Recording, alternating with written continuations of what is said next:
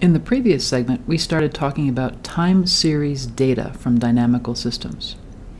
That is, scalar data. You've stuck a single sensor in your system, and you've made a series of observations, evenly sampled in time, of some single variable. As you'll recall, the act of doing that single measurement projects the state space down onto a single axis. If we want to study those dynamics, the full version of them, we have to undo that projection. In other words, we need to re-inflate that squashed flat data back into its original form.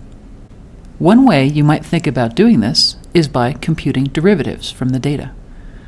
This goes back to that business of pulling an nth order ODE apart into n first order ODEs, and for those of you who have taken a second course in classical mechanics, this ties back to the notion of a generalized coordinate and its conjugate momentum.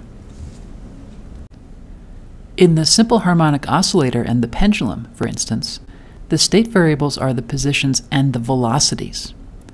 So if we've measured the position, why not just use that data to compute the derivative? You can think about doing this, for instance, with difference methods. If I'm in my car and I'm at kilometer 56 at exactly 1 o'clock, and then I'm at kilometer 58 at 1:01, then my speed during that interval was 58 minus 56 over 1:01 minus 1, or 2 kilometers a minute, I think. That's called a first-order forward difference. There are two major problems with that approach. First, it magnifies noise. Here's a data set from my pendulum, on the top right here, angle versus time, and on the bottom right, I'm showing you the results of computing the derivative of that data, the first derivative, using first-order forward differences. And as you can see, the derivative calculation doesn't look very nice. If we plotted this time series for omega against the measured time series for theta, we get an utter mess. The issue is that the little imperfections in the data get magnified, both by the way a derivative is defined and the way it is calculated in a difference method. If you think about it, noise takes a point and bumps it sideways. And think about what derivatives do to jumps. The derivative of a step function is an impulse. Another major problem. What's to say that your sensor was able to measure the values of a state variable? It's not often that we know what all the state variables of a system are, and it's extremely rare that we can measure all of them, and the act of doing all those measurements might actually change the system dynamics. Often, we don't even know how many dimensions the system has. So how to proceed? With a technique called delay coordinate embedding. I'll explain the mechanics first and then circle back around to the underlying theory. The basic idea is that you plot the data against delayed versions of itself. So you're working in this new space called Reconstruction space, and it has as many axes as you choose. The points in that Reconstruction space you build from the data by making a vector of delayed coordinates. Here's a cartoon to show you what I mean. Here I'm using 3 axes, so I'm embedding in 3 dimensions, and I've chosen a tau of 0.2.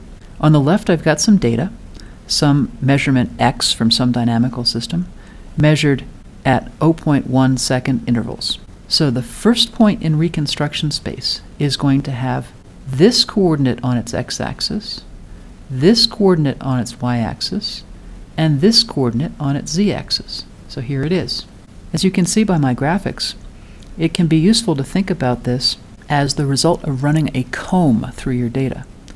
And the comb has as many teeth as you have chosen axes in your Reconstruction space, and the teeth are spread by a time interval that corresponds to the delay that you're choosing for your embedding. There are theoretical and practical constraints on the choice of the number of teeth in the comb, which I'll call m, the embedding dimension, and the spacing of the teeth, tau, the delay. We'll get back to these later in this segment and in more depth later in this unit.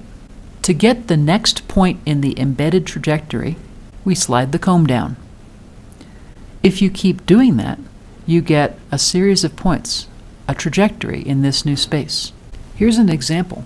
Let's say I sample the x-coordinate of that attractor to obtain the time series at the bottom right. Then let's say I embed that time series in 2 dimensions with tau equals 150. I get that thing on the right. Now there's a bunch of underlying theory about the delay and the dimension that you need to do in order to get this to work. In particular, you need to choose m, the dimension, and tau, the delay, properly. Those are the colored words in this slide. If you do that, the reconstructed dynamics are identical in a very specific mathematical way to the full dynamics.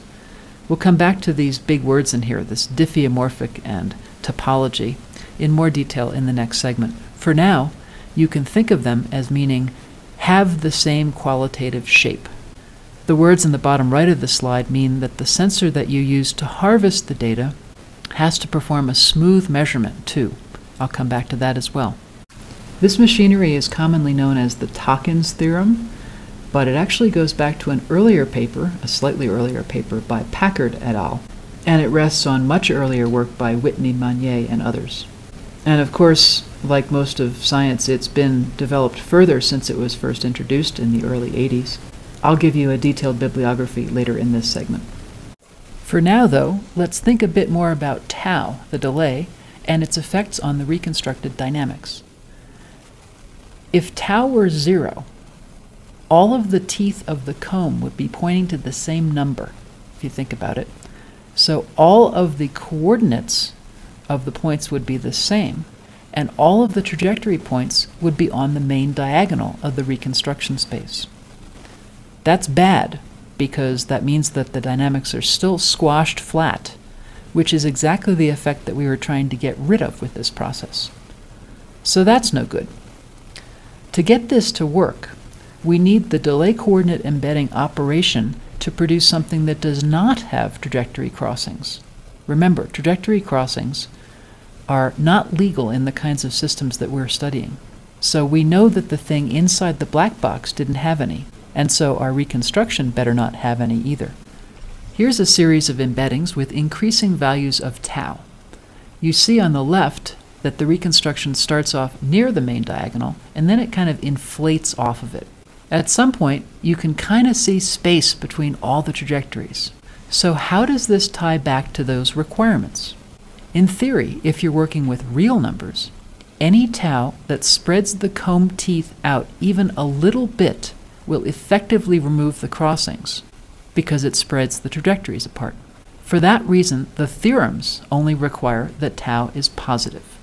Remember how computer arithmetic works, though. Computers have finite resolution, so 2 trajectories that are closer than machine epsilon will actually look like they touch from the standpoint of that computer.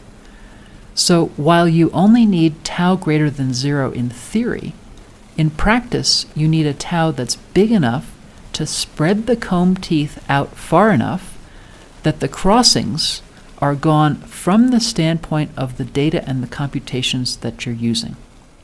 So as long as your computer can see between these lines, you're okay. But if it can't, you're not okay. You also need to avoid choosing a delay that's a multiple of a period for the obvious reason. If all of your comb teeth happen to hit that one point, then the point in reconstruction space will be on the main diagonal. A side note here, the embedding and the true dynamics can look pretty different, and things can get even wilder when tau gets really big. We'll show you some movies of that later in this unit. What's important is that these objects all have the same basic morphology. Now, our eyes react to geometry, not topology, which is why these objects look different to us. So why is having the same topology useful if they look so darn different? Because many dynamical invariants, like the Lyapunov exponent, are invariant under transformations that preserve topology. And what that means is that you can measure a single quantity from inside a black box, embed it, calculate the Lyapunov exponent, and assert that your result holds for the true dynamics inside the black box, which you couldn't observe. And that's pretty amazing. Taken to an extreme, this implies that I could stick a thermometer outside my office window and use delay coordinate embedding to reconstruct the dynamics of the weather of the Western Hemisphere. Now, why that isn't practical? It goes back to the red-colored words on this slide. To get the topology right, you have to use enough axes in the reconstruction space. The original theorems require that m has to be at least twice as many as the number of axes in the original system. In other words, it is sufficient to establish that the reconstruction is a true embedding, that is, it's topologically correct, if you use at least twice as many comb teeth as there are state variables in the original system. Again, though, that's not something you know, and that's a problem. Moreover, that's a very loose condition, overly pessimistic in many cases. In another canonical paper, Tim Sauer and his colleagues established a sufficient condition of m having to be at least twice the capacity dimension of the object. Capacity dimension is that calculation we did with balls of different sizes covering the object. That's a tighter bound, but there's a bit of a chicken and egg problem here because you have to embed the data before you can calculate the capacity dimension. Both of those inequalities are sufficient conditions for embedding to work. In other words, you may be able to get away with fewer dimensions. For example, the Lorentz system is a three-dimensional dynamical system, so D is 3. The Takens results would suggest that you need at least 7 axes in your reconstruction space to assure that your reconstruction is a true embedding. However, the capacity dimension of the Lorentz attractor is a little over 2, and so the Sauer results would suggest that you need at least 5 axes to get it right. However, it's been shown that you can successfully embed data from the Lorentz system in 3 dimensions, not 5, not 7. Finally, back to that measurement function. It has to be a smooth function of at least one state variable. Note that we actually don't need to know what it's measuring, and that's pretty cool. We just need to be able to justify that the function is smooth, which can still be a challenge sometimes. And the even temporal sampling that's mentioned at the end of that little note is also necessary for the proofs to work. Basically, delay coordinates are kind of like derivatives, if and only if the sampling is even. Okay, so this is powerful machinery, but how to proceed if you don't know anything about the system that you're measuring? You have to estimate good values for m and tau for this to work, and that's where the rubber meets the road in delay coordinate embedding. We're going to talk about that a fair bit later in this unit.